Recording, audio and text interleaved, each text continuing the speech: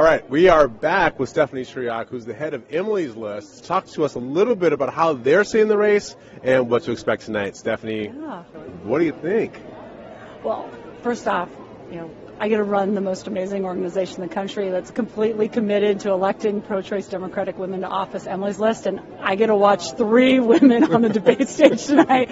Like, I've already won. Like, this is exactly what we've been working for 35 years, to see these extraordinary women step up and run, and to have 2 of them really in the top tier right now. History's being made every day now, so we're smiling all the time at Emily's List. But I'm really excited to see what happens tonight. I feel like I've been with you at events talking about Madam Presidents. Indeed, you were. Years ago. No, actually, I'm trying to think. It was 2013. Mm-hmm. I remember that when we were just trying to lay out a case that this country is ready for a woman president, and and we're getting closer, and we put a lot of cracks in the ceiling, and Hillary Clinton proudly won the popular vote by over 3 million votes. But this time, to see these leaders, what I love about this moment is that on the stage tonight you've got Senator Elizabeth Warren, Senator Kamala Harris, and Senator Amy Klobuchar. These are 3 very different individuals, right? I think so often everybody gets this mindset, because they don't see a lot of women in these roles. Like, there's one picture, and now you're going to see this variety of leadership that is very different, and it's not male leadership. It is a different kind of leadership, and it's each one of them telling their story and their vision, and I just think that's what's so powerful, because finally it's like, hey, I too can be that person. I can be a little different, and it's okay. So do you have a favorite?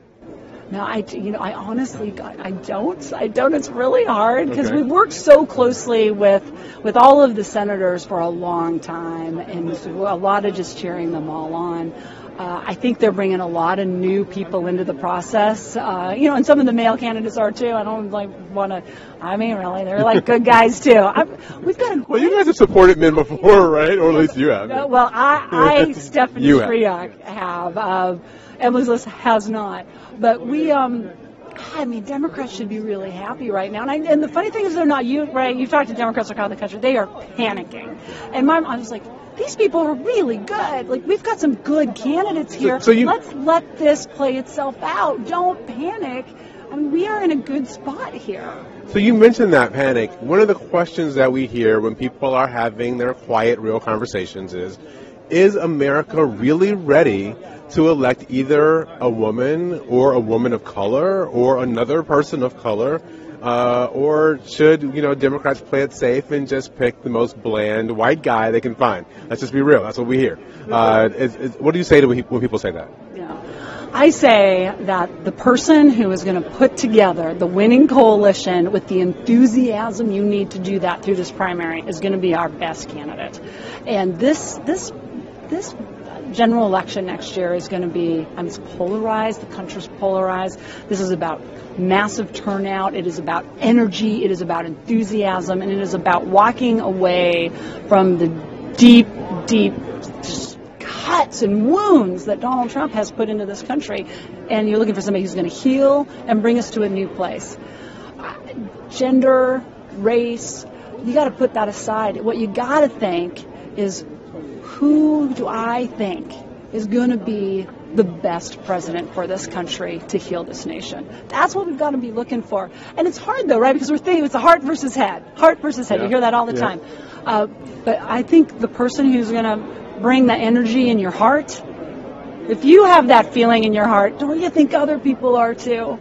So I warn of the safe choice. And, safe choices, they got to find the enthusiasm too. Like, everybody's got their task in front of them. So I have heard you talk in the past about the math for how you think Democrats win. And when you look at the presidential campaign and the entire, the field of the country as any candidate goes in to do this, you talked about enthusiasm, but what's your thinking about how a Democrat actually pulls this off in 2020?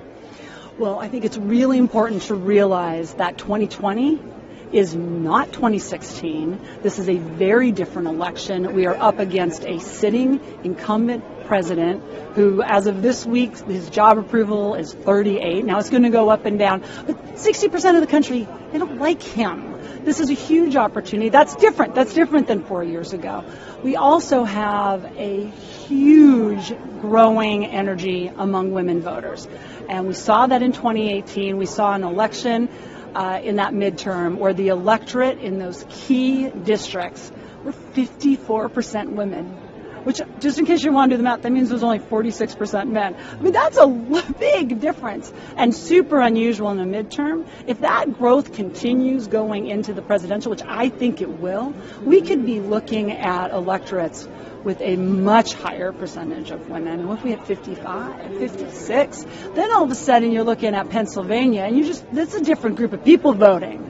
Again, it's 2020. She asked me to my final point is I do think women are going to decide this election. I think the women in the suburbs are going to be fired up. We're seeing it in election after election across this country.